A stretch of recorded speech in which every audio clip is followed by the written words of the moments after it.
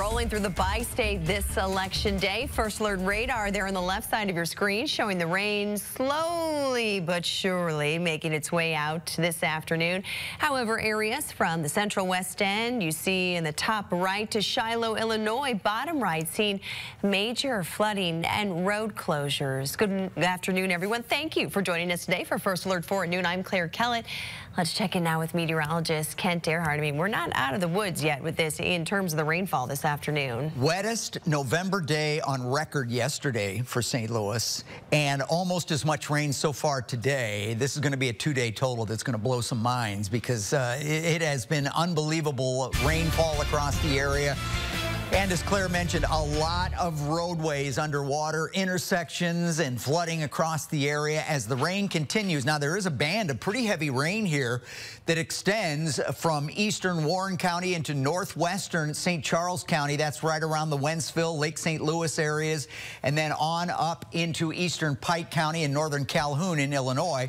Most of this is light rain, and the back edge of it right back in here. Now, you could get a sprinkle or two this afternoon, but the back edge of the drier weather is beginning to enter the viewing area and extend to the east, and that's what we'll look for, is for that rain to end from west to east. Just a close-up on the metro area for those of you who are trying to get out and vote today or maybe have some errands to run.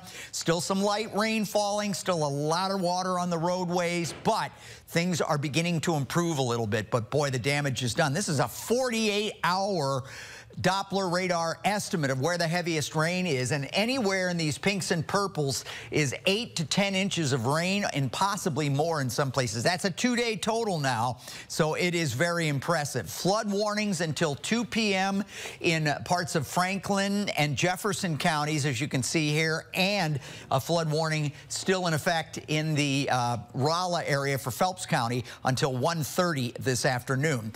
68 downtown, cloudy skies. Still get a lot of rain reports from across the area. The rain will be ending from west to east at about 69 degrees to maybe 70. A cooler, drier night coming up tonight. So we start drying out this afternoon, but some flooding will certainly linger, and some of the rivers haven't even crested yet in some locations. We'll talk more about that. The next rain chance isn't until this weekend, and that's the good news, Claire.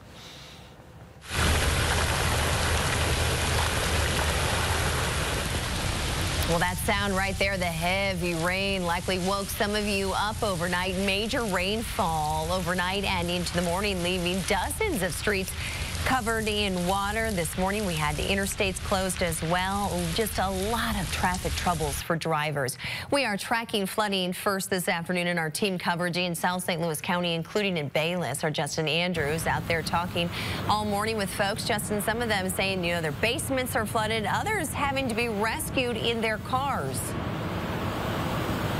Yeah, Claire, I want to get to a bit of breaking news right now at this noon hour because we see a lot of St. Louis police cars and also emergency responders right here underneath 55 on Bayless. Again, this all broke out maybe 10-15 minutes ago. We actually saw Melville and Maplewood fire crews bringing out boats out here. I will tell you this, Melville's boat did leave, so that could be a sign of good news. But again, we're still uncovering and figuring out exactly what's unfolding here. But our eyes have been right here at this intersection all morning, right here at Bayless, because yeah, the water here has receded drastically. Earlier today we saw cars underneath water. Oh boy, these waters were quite high, and these same waters brought in water up to 6 feet in this basement here in Lee-May. This is Casey Cosney's basement. At one point, she thought someone was breaking into her home early this morning, but she was really hearing the force of the water racing into her basement. She tells us she just finished repairs from flooding we saw back in July,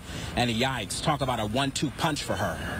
Just more stress, more stuff you have to go through. I don't have time for that, but yeah, obviously there's a plan for everything, so I'll make it work.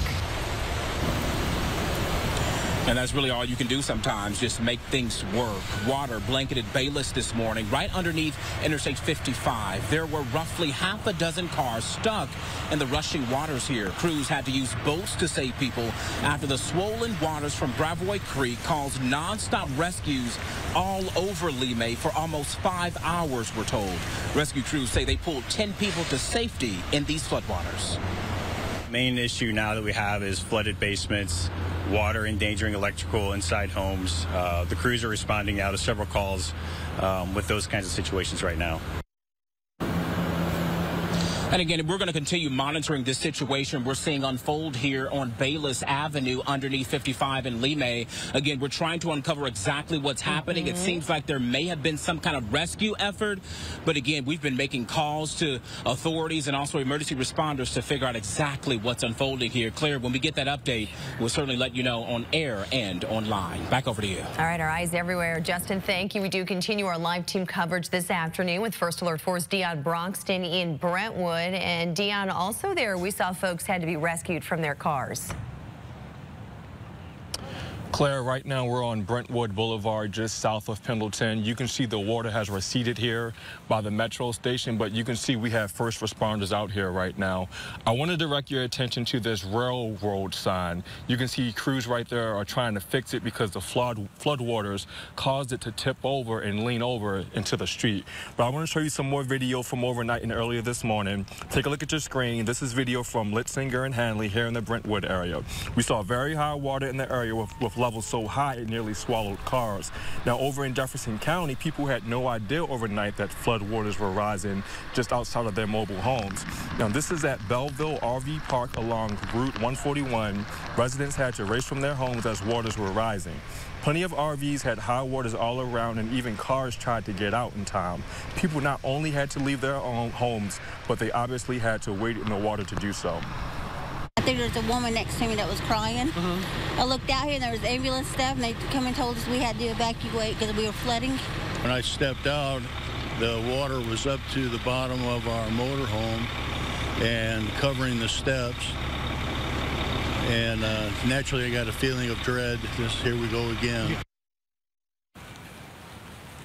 We will continue to travel around the St. Louis Metro today to look for more flood damage. Stay tuned on First Alert 4, 5, and 6 for those updates. Live in Brentwood, Dion Broxton, First Alert 4. All right, Dion, thank you. All of you watching today, you play a big role in our weather coverage. We always ask for pictures to show what's going on in your area. This morning, many of you did that, sending pictures of flooding like this. Jordan Howard sending in pictures of the high water in Brentwood, relatively close to where we just saw Dion.